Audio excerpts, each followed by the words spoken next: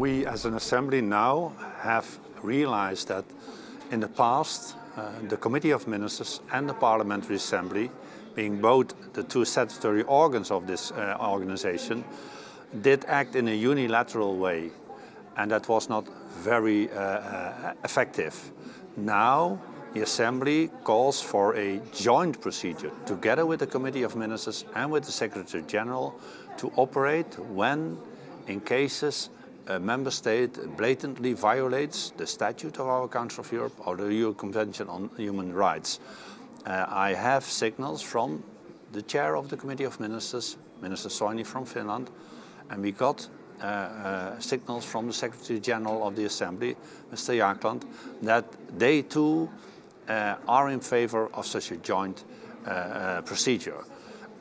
In the ministerial conference in Helsinki, which will be half May, the Committee of Ministers will now have to make up its mind. And the good thing is that now the Assembly has laid its proposals on the table. It's also very important that in our proposal we do not give away any rights of the Assembly, but we will have new rights. That is the right to be involved in a procedure when a member state violates the statute or the Convention on Human Rights, and that we will be able to initiate such a procedure. This is new, did not happen in the past, so I'm grateful for the Committee of Ministers and the Secretary General that they allow the Assembly in the procedure that is, in the end, the only serious procedure how to act if a member state violates the statute or the Convention. Until now we only had means as an Assembly to say something, or in the worst case to block a member state's delegation from being here or voting. We realized that after 5 years, I'm now referring to the conflict with Russia, that did not bring us anywhere. And I hope that this new mechanism will give our Assembly a stronger voice when invoking the articles in the Convention and in the statute that deal with what to do with a member state that does violate its obligations.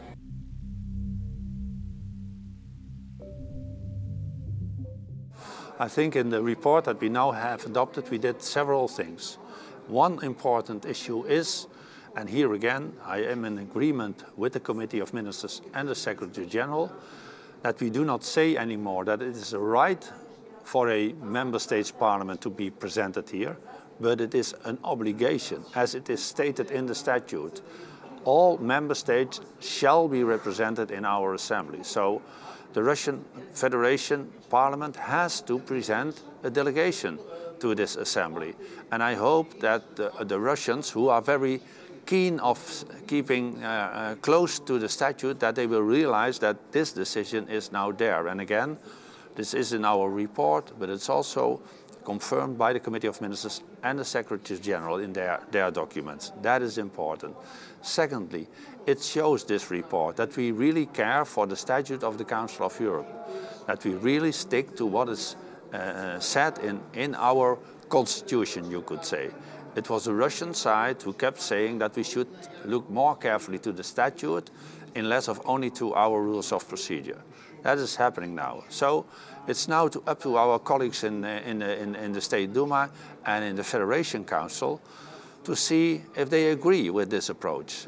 During the ad hoc committee, the Russian Parliament participated in our talks with all the other 47 member states' parliament and made a lot of serious proposals. Some of them are also included in my report. So I think it's now time for the Russian Parliament, which has been newly elected since the crisis of 2014, to look again, to present a delegation to this Assembly and to work together with all the 46 other member states' parliament in this Assembly for the goals where this organization was for, in order to unite and not to divide Europe and to work for human rights, rule of law and democracy throughout the continent.